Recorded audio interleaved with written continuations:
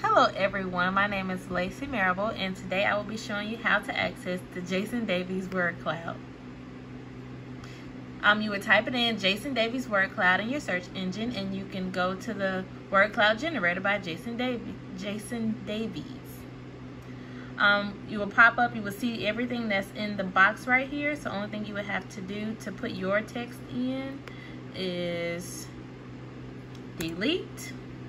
And whatever information you have, you can type some things in like cat, dog, anything of such, and then you can press go and it will change the information for you. But I already have some information here, so it will look like there's more work. And there it is. Also, you can change the shape of it. It can be rectangular instead of Archimedean. And you can change the font. Instead of it being Impact, you can make it Times New Roman.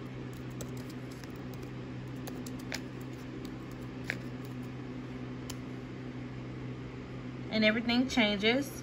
And there's some other things you can play with on here. You can change the distance away from the words, how far they're away from each other. And that's about it. And that's how you can use it in your classroom or however you're deciding to present it. Thank you.